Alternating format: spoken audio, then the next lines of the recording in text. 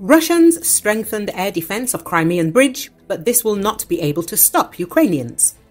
According to the Ukrainian Navy, active enemy actions are constantly taking place around the so-called Crimean Bridge illegally built by Russia. In particular, aircraft are constantly on duty hunting for Ukrainian drones. This was reported on air by the Ukrainian Navy representative Dmitry Pletenchuk.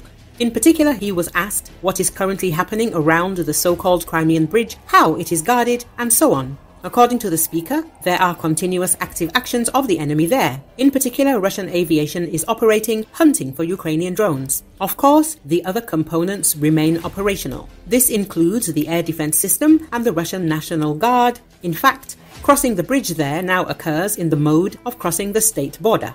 At least that's what those who cross it complain about in local public groups. So yes, they are trying to keep security measures there at the highest possible level for obvious reasons, Pletenchuk said. Also during the broadcast, they talked about Bulgaria, Romania and Turkey conducting mine clearance in the Black Sea. Pletenchuk in particular noted that he could not comment on the actions of other countries, especially their results. At the same time, he said that the mine clearance work was caused by Russian aggression, because of which our neighbors, partners, are facing the same problems as Ukraine, explosive objects in the water. Of course, in a similar volume, but mines periodically wash up on the shores of Romania, Bulgaria, and the Turkish Republic. Therefore, they are forced to carry out corresponding operations because this is also our common problem, a common neighbor, the Russian Federation, due to whose aggression there are mines, the speaker said.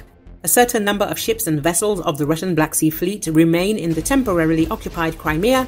The Ukrainian Navy assumed that certain units were left in order to provoke the Ukrainian armed forces into spending expensive weapons. According to the representative of the Ukrainian Navy, Dmitry Pletenchuk, after the last patrol ship of the Russian Black Sea Fleet left Crimea, these are, in particular, support vessels that remain on the peninsula.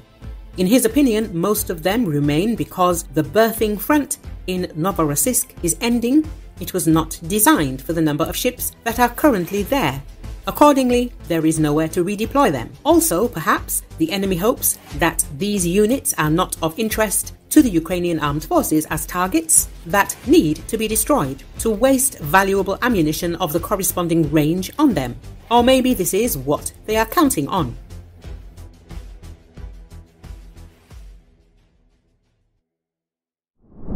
Russia's vast stocks of Soviet-era weapons are running out due to war in Ukraine. The Russian Federation might feel the scarcity of equipment it inherited from the USSR next year. That's according to The Economist, although the International Institute for Strategic Studies estimated that in February of this year, Russia may have had about 3,200 tanks in storage to draw on. Up to 70% of them have not moved an inch since the beginning of the war.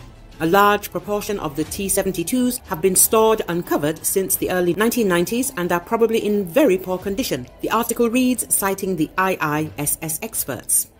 They have reached a conclusion that Russian tank and infantry vehicle refurbishment from storage is expected to hit a critical point of exhaustion by the second half of 2025. Ironically, many Soviet weapons and components are in Ukraine, and Kharkiv was the main producer of turrets for T-72 tanks. Additionally, it is suggested that Russia lacks workers who can maintain the necessary production. Most intelligence sources report that in the 2 years of war, Russia had lost about 3,000 tanks and 5,000 other armored vehicles. For example, Dutch Oryx has either photo or video evidence of 3,235 tanks destroyed, but adds that the actual number is likely significantly higher. Alexander Goltz, an analyst at the Stockholm Center for Eastern European Studies, says Vladimir Putin has the old Politburo to thank for the huge stockpiles of weapons built up during the Cold War. He says Soviet leaders knew that Western military kit was much more advanced than their own, so they opted for mass, churning out thousands of armored vehicles in peacetime in case of war. Before its demise, says Goltz, the Soviet Union had as many armored vehicles as the rest of the world put together. When the then Russian Defense Minister, Sergei Shoigu, boasted in December last year that 1,530 tanks had been delivered in the course of the year, he omitted to say that almost 85% of them, according to an assessment by the International Institute for Strategic Studies, a London think tank, were not new tanks, but old ones, mainly T-72s, old T-62s, and even some T-55s dating from just after the Second World War that had been taken out of storage and given a wash and brush up. Since the invasion, about 175 reasonably modern T-90M tanks have been sent to the front line. Annual production this year could be approaching 90.